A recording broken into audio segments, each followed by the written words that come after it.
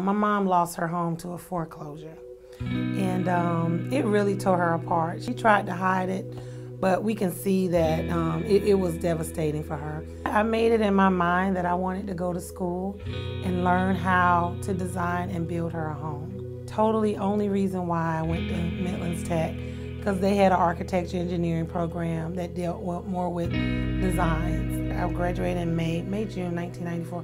My mom passed in March.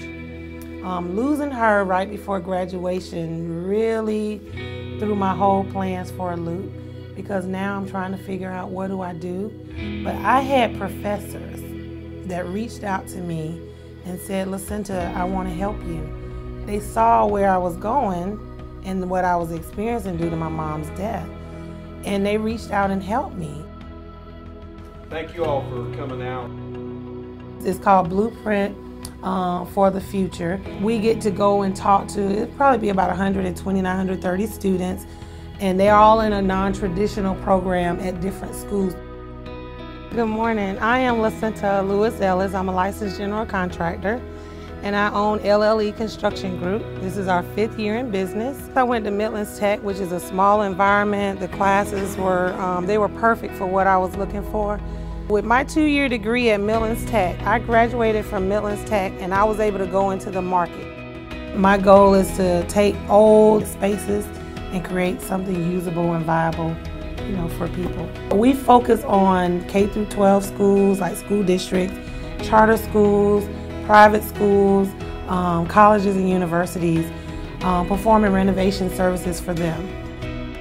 And it's the 2016 Enterprising Woman of the Year. And I had the opportunity to go to Miami, Florida, and receive my award. The goal of the program, an award program, is to spotlight women who, one, are experiencing significant growth in their business, women who give back to the community through mentoring, whether it's mentoring other women or mentoring children. I just commend all of you, first of all, for being here today. During the course of my training at Midlands Tech, being one of the very few females and African-American females in the program and graduates, it was very challenging, but I loved it. My mom was there for us, and seeing her struggle, I always said I wouldn't be in that position. She would be very pleased. I know she is shining like a big old shining smile down on heaven looking at me. I am Lasenta Lewis Ellis, and you can get anywhere from Midlands Technical College.